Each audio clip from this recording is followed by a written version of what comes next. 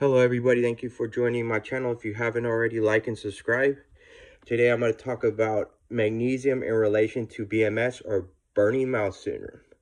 So magnesium is an element that is efficient in suppressing NMDA receptors in the spinal cord, and it does so by help blocking pain from your cerebral, which is your cerebral spine, and also which is part of your central, and then the branch off, which is your peripheral nervous system. It's also used after surgeries to help reduce nerve pain damage that's caused by incisions and cutting during the surgery or laser treatment. So what's important about magnesium is everybody needs it to function. It's a great element. There's too many different types of magnesium chelates that to talk about, so I use the umbrella term magnesium. And again, NMDA receptors, it helps suppress those to help reduce pain. Very simplified context to remember. The reason why a lot of people don't find supplements efficient or they don't work well, I do have one review. I posted video of Doctor's Choice supplement.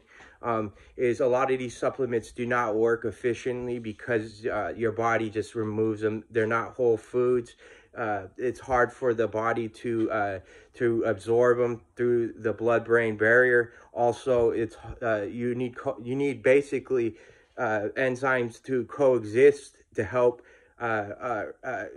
metabolize these supplements, which is very hard for the body to do when they're just the supplement alone compared to whole foods. So you want to find foods that are high in magnesium, and you'll get better results for instead of just taking magnesium supplements by themselves. So again, NMDA receptors helps suppress them in the spinal column. And you're going, well, how does this relate to this video? Again, some people believe that burning mouth comes from physical trauma due to an accident or a procedure, dental procedure. And so your NMDA, by blocking it, the absorption of it, you reduce the pain output and therefore experience less pain. So some people believe that it comes from the shingles virus. Some people believe it came from a car accident. Some people believe it came from a dental procedure.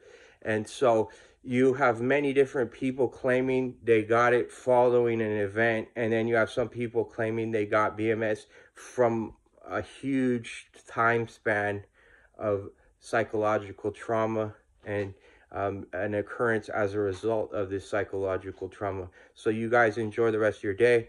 I'll try to come out with more videos of different things that you could absorb and try to make sense of. And you all have a wonderful, sunny, beautiful day. Bye.